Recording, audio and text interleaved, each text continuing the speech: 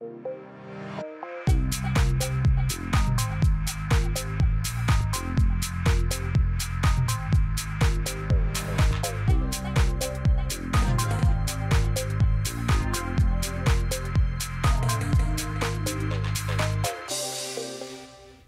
I'm Kurt Smith, and welcome to App Talks, a series of conversations with Salesforce customers on how using business apps from the App Exchange can help you manage all aspects of your business.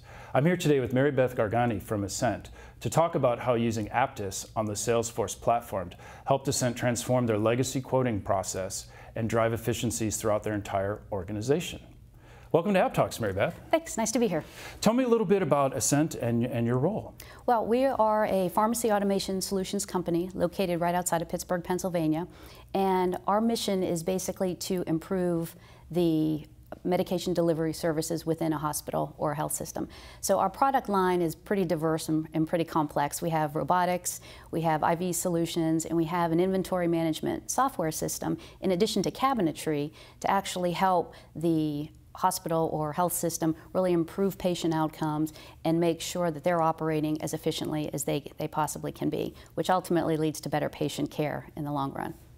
And if I was in a hospital, what is a cabinet? How does that work? Well, a cabinet actually houses the medications that ultimately reach the bedside for the patient. So it's really important in our industry that we make sure that those cabinets and the information that may flow through the software contained in that cabinet is as appropriate and cost-effective and administratively efficient as it possibly can be. So with pharmaceuticals and cabinets and robots and everything else, it sounds super complex. What led you to Salesforce? Well, we had a number of legacy systems that we used in our business to communicate interdepartmentally. And for the most part, those systems were not as collaborative as we needed them to be. Since we manufacture a number of our products in the Pittsburgh area, it was really important that our sales orders actually made it to manufacturing as complete and as accurate as they possibly could be. And we didn't have the appropriate visibility, there wasn't a reliability of the information relative to forecasts, and even something as simple as units times price. So it was really important for us to look at our core systems and make some changes to make improvements in our business so we could help our customers become more efficient and have better businesses as well. And what were you using before you started to use Salesforce? We were using a famous system known as Excel and email to basically track our pricing, track our forecasts, and track the approvals for specific deals. So not exactly the most current and up-to-speed information. And what led you to Apttus? How did you find Apttus? Well, as we were beginning our Salesforce implementation, we worked with our development partner and we're looking at trying to improve the quoting process. So as we come to find out, there was a snappy acronym called CPQ for configurations, pricing, and quoting that we really took a strong look at because we knew the functionality that we needed to help make the quoting process easier, help expose more of the price list information, be able to see some of the attributes of our deals was housed in some of these applications. So we took a hard look at what we were trying to solve for, what problems we needed to eliminate in our business, and evaluated those vendors accordingly. And what were some of the just initial high-level results that you saw? We improved our sales rep productivity and really had better visibility across the entire organization.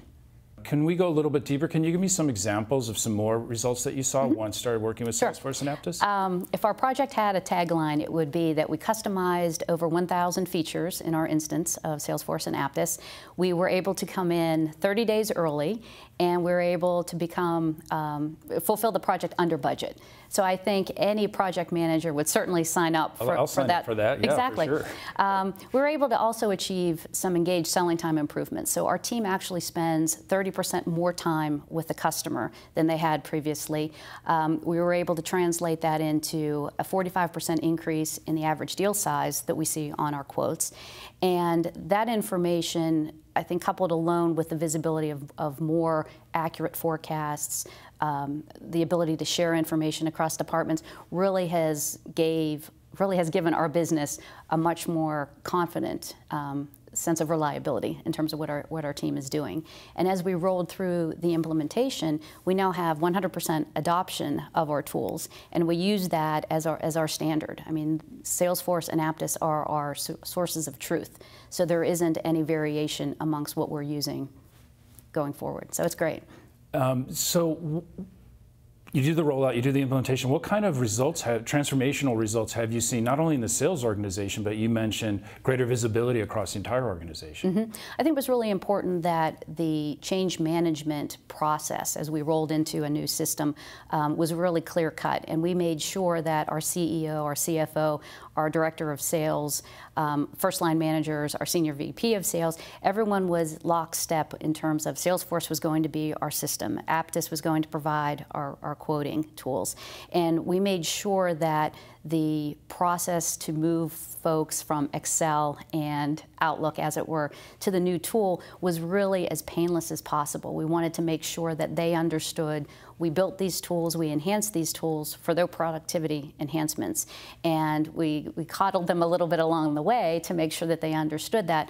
But I think the significant wins that we've been able to see across the organization, from the accounting team having a much clearer view of deal approval by some of the features that we have in Apttus, our legal team's able to draft contracts a lot faster, our manufacturing team understands what the product forecasts look like and what they're actually building for our customers. I think there's a great confidence level that we're all able to share in those results. And how about you personally in your role? Oh, it's been a great project. It's probably one of the best ones I've ever worked on. I think the ability to work cross-functionally with a number of individuals in the company has been great. And to this day, we still talk and communicate not only about the product that we were able to build, but also about some of the experiences that we had that can kind of help us as we moved into other projects and other endeavors in the company. So it's been fantastic. One of the things we really like to do on AppTalks is do some peer-to-peer knowledge sharing. Mm-hmm. So if I met you at Dreamforce, let's say, mm-hmm. and I said, hey, Mary Beth, I'm thinking, we're thinking about going down the same road as you are with Apttus, and we're looking for a CPQ solution. What advice would you give me? I would say, first of all, know the requirements of what you're trying to solve for. Understand your challenges, and really make a point to ask a number of why questions to really understand what you're trying to improve upon, fix, eliminate. Really understand that, because I think oftentimes folks rush into a new solution or purchase something off the shelf thinking this is going to solve their problems without really understanding the root cause. We spend a lot of time in our organization using Six Sigma to help identify problems and areas of improvement. Just like our customers are doing that same exercise in their organizations, we've been doing that to try to improve upon things in our industry. I'd say secondarily, you'd want to make a point to develop a cross-functional team. It's really easy to start a project like this and have one set of constituents that you're worried about. What we wanted to do was make sure that our sales team, our accounting team, our legal team, our manufacturing team, everyone was represented. Because if we didn't do that, then we knew downstream there could be issues as far as the net result of our tool. And I'd say finally, it's really important also to understand the need to build something versus buy something. I think in mature IT organizations, the natural tendency is to build it yourself, because who knows your problems better than you do. But I think it's really important to understand that if you do look at other vendors who play in that same space that you're trying to solve the problem for, they have an experience and a wealth of knowledge and a breadth of communication with other peers, in fact, customers, that could really help you as you move forward with one of those solutions. Those are three really good tips. Thank you. And thank you for being here today, Mary Beth. I really enjoyed speaking with you.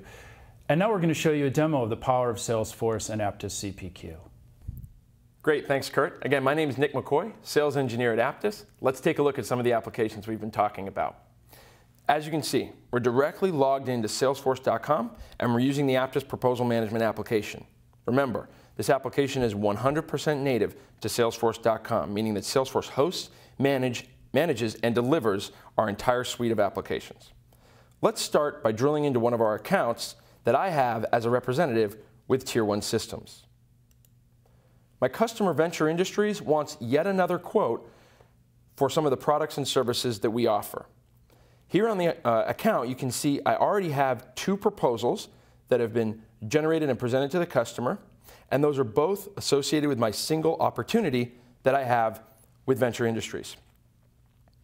I can quickly and easily compare multiple quotes together and present them to the customer in one cohesive document, and ramp new and create new quotes directly from the opportunity screen by clicking this Apttus button.